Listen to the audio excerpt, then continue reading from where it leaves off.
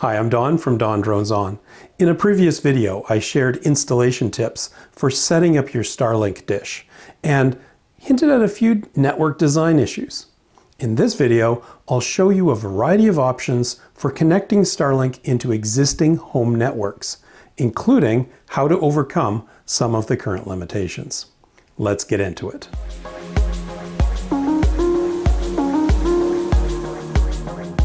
The default situation for Starlink is a simple wireless network like this. You use the Starlink app on your phone to name your network and define password access.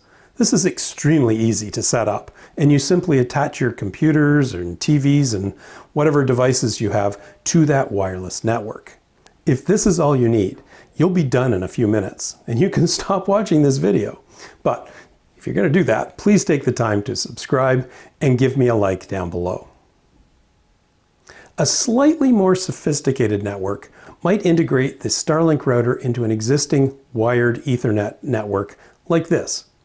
Again, very simple to set up if you already have Cat 5 or 6 connections in your home. You simply use the aux port on the Starlink router to connect into your network with a simple Ethernet switch like this one.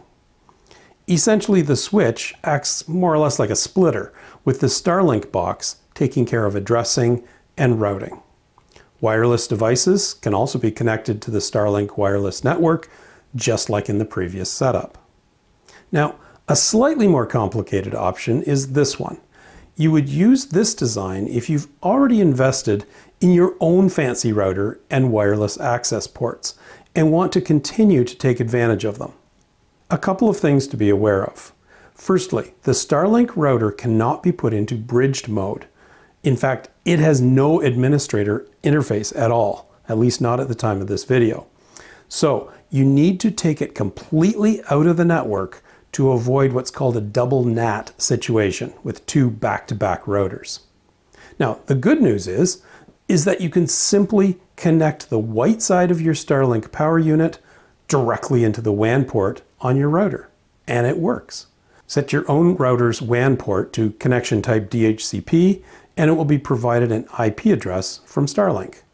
The rest of your network can remain exactly as is, including access to whatever wireless network you've set up. Just go to town. By the way, your Starlink router is out of the loop in this configuration, but you definitely want to hang on to it for troubleshooting should that ever be required one day. Okay, so everything seems to work great. So what was I whining about security cameras for in the last video? Well, here's why. In order to remotely access a device like a security camera that is behind a router, you need to somehow securely punch a hole through the router's firewall. There's at least 4 ways to do this, and well, there's probably others as well. First, you can do what I call reach in to the internal device from outside the firewall. And this is what I do now. And I'll provide you more details on how I do this in a second. The second approach is what I call push out, which would involve your internal device actively pushing the data, such as the video feed, out to an external server, where you could then access it. That server could be your own or a cloud-based server. Third, you could define a VPN, or virtual private network, that traverses the firewall with both the internal device and external devices connected to that VPN. And finally, you could use IPv6 with public IP addresses assigned to the internal devices. Now, by the way, Starlink's IPv6 support seems a little dodgy right now, so I'm not sure if that would actually work. For my current setup, I have the first scheme in place. So let me talk about how that is done. And I'll show you my physical devices and what settings I have in place on my router. So to set up a reach-in configuration, you need to satisfy 3 requirements. First, you need to have an unchanging host address for your network. So if and when your IP address changes, you can still find it. In my case, I use a service from noip.org to meet that dynamic DNS requirement. Secondly, you need to be able to do what is called port forwarding on your router. This basically punches a secure hole through your firewall from the outside to a specific IP address on your private local area network.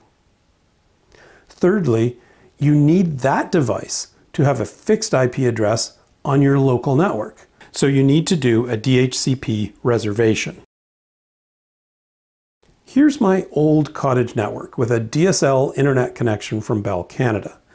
I was able to set the Bell modem to bridge mode to avoid that double NAT problem that I mentioned.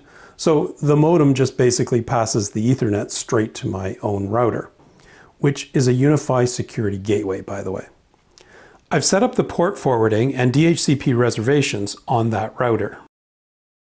And as you can see, I have a wired network for higher speed access between the devices on the network and my own Wi-Fi access ports to provide good wireless connectivity across the property.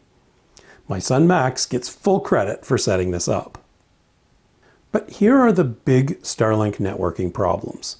The Starlink router has no administrative portal, so you can't put the Starlink router into bridge mode. And more importantly, Starlink itself does not currently support port forwarding, and that's a killer. So for my current setup, I'm hosed. What I've done to work around this limitation is this. Basically retain Bell Canada for my remote security camera access and use Starlink for a fast internet connection. Fortunately, my Unifi security gateway router has 2 input WAN ports to allow this to be done. I have my old Bell modem plugged into WAN 1 because for some strange reason, only WAN 1 supports port forwarding. And the Starlink connection itself is plugged directly into WAN 2 with the Starlink router set aside. The router allows me to set a load balance between the 2 WAN ports, with Starlink taking 99% of the load and Bell providing 1%. I have my port forwarding defined for WAN 1 to support the remote security camera setup, and existing no IP dynamic DNS continues to work perfectly. If and when Starlink supports port forwarding, I can drop the Bell internet connection. Here's the physical setup. This is the Unifi security gateway with WAN 1 here connected to my Bell modem and WAN 2 connected to my Starlink PoE power device down here. The LAN connection connects to this Ethernet switch over here, which connects to the devices in the rest of the house. On the Unifi router, here's how to set things up. First, go to Settings, then Network, and create a second network. In my case, I've called it WAN 2 Starlink. Set up the connection type to DHCP, set the load balance to 99%, and hit Save. You also need to go to Devices to ensure that WAN 2 is actually enabled, since by default it's not. Click on Devices, select the router, then Ports, and configure the port to be enabled. I won't bore you with the details, but on the Unifi setup, the DHCP reservations are done on the client screen and port forwarding on the routing and forwarding screen. It's a little bit tricky to find these various settings, but that's all there is to it. I hope you've found this video helpful for integrating Starlink into your home network. If so, give me a like and drop a comment down below. And please subscribe to my channel if you haven't already done so. And don't forget to hit that bell for notifications of my future videos. Thanks for watching.